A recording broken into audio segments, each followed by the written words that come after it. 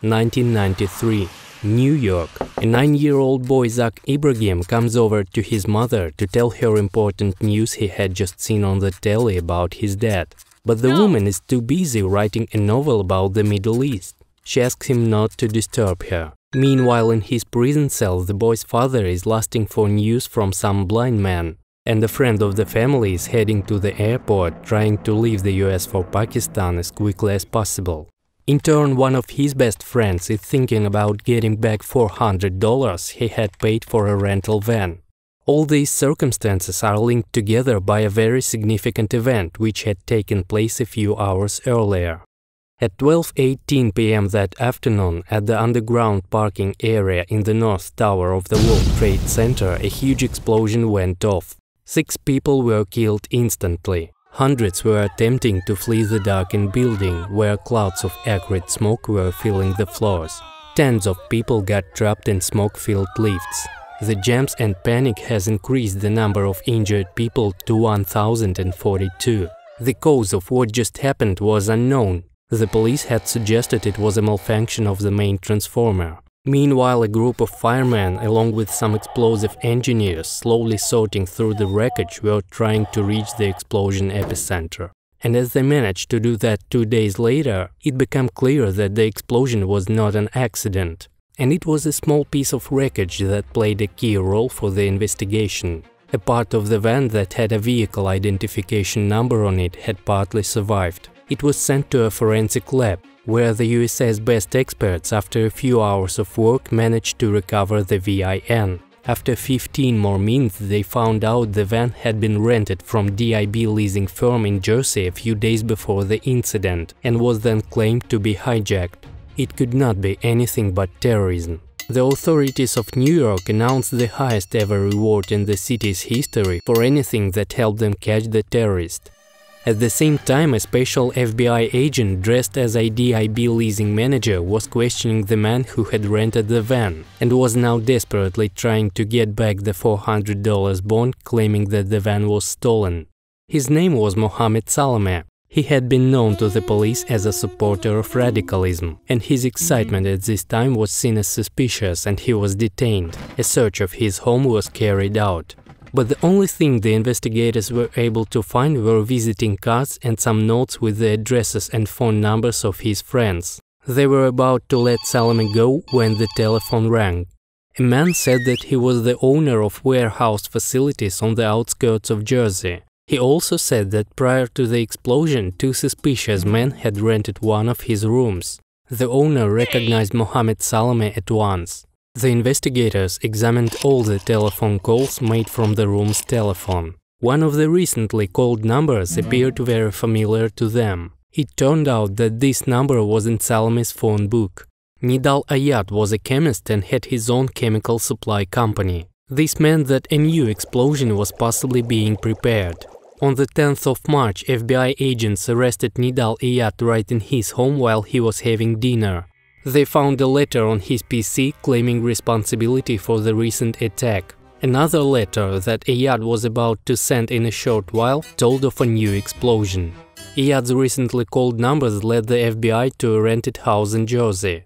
The house owner confirmed that it was rented by Mohammed Salameh and his friend, who had called himself Rashid. The search carried out revealed that this house was a bomb-making lab.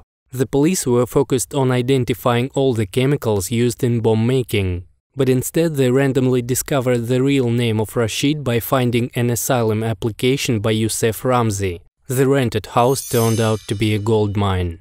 Now they knew the bomb chemistry and the 3 names of people who had made it and put into action.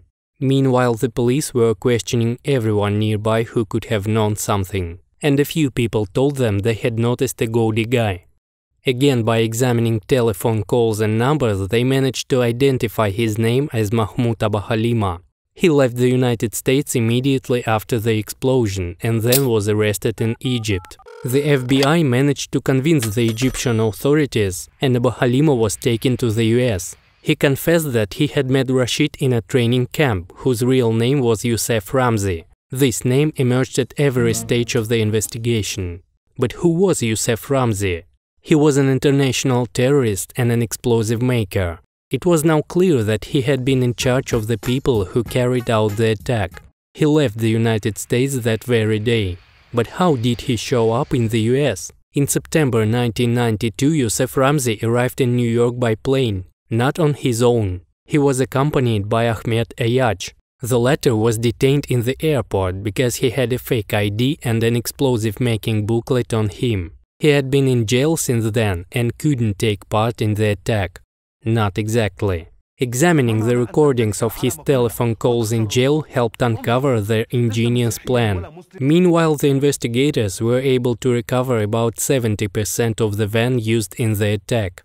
They had multiple receipts, telephone calls, and other pieces of evidence. The trial process had begun, and they, having assembled the information piece by piece, were able to explain what really happened that day. In September 1992, Youssef Ramzi arrives in the US and settles with his friend Salome. They both hate Israel, which is supported by the United States. Wanting to take revenge for this support, they make a sophisticated plan. They choose a WTC tower as they target. They acquire the chemicals needed and use a warehouse on the outskirts of Jersey to keep them. They use aliases to erase any traces. But Youssef Ramzi lacks the experience at making bombs that Ahmet Ayach has, as well as his booklets. That's when he comes up with the triangle connection method. He calls a cafe where his friend Ismail Ayat works, to hide his call from New Jersey. On a second line, Ismail calls Ayach in jail, and after the latter responds, he connects the two lines. Ahmet Ayach gives Ramzi instructions on making a bomb. They all take part in preparing the explosion. Nidal Ayad and his company provide them with hydrogen cylinders that would intensify the explosion and enhance the damaging effect.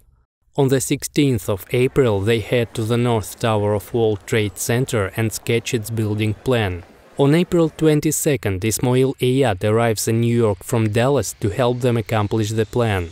On April 23rd, Salome goes to the IB leasing and rents a van, leaving $400 as a bond. The bomb is almost assembled and everything is almost ready. But they need to do something very important. Namely, they have to visit the tower once again and calculate where exactly the bomb should be placed. Their plan is even more insidious than it might seem. They not only plan on destroying one single building, they want the North Tower to crash into the South Tower, so that both buildings turn into ash. On February 25th, Abu Halima and Ayach finish assembling the bomb in the rented house. The other accomplices help them load it into the van. Then they go to Manhattan and take a hotel room for the night.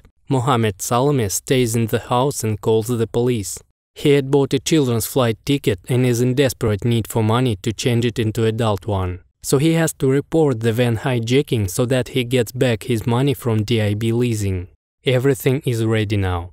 Friday, February 26, 1993, 2 minutes past 12. The van filled with explosives gets onto an underground parking place in the North Tower of WTC. At 6 minutes past 12, one of the perpetrators lights up a smokeless safety fuse. Every second the fuse burns at 1 centimeter. In 12 minutes, the two towers as well as all of the evidence would be completely destroyed. 18 minutes past 12. The horrifying plan becomes reality. The explosive wave is so powerful that it destroys 4 stories. But the calculation turns out wrong, and the North Tower has not crashed. The same day, Youssef Ramzi leaves the US. Ismail Ayad goes to Jordan. Within a few days, Mahmoud Abu Halima also abandons the United States. Salome, who is still in the US, is ready to leave once he gets back his money. But a small piece of the van changed his plan.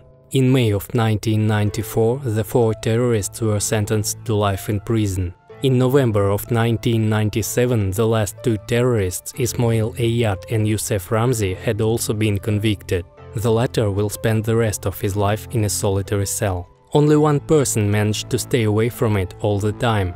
Namely, it was Youssef Ramzi's uncle, the blind Khalid Sheikh Mohammed, who was already planning to use planes in a new attack.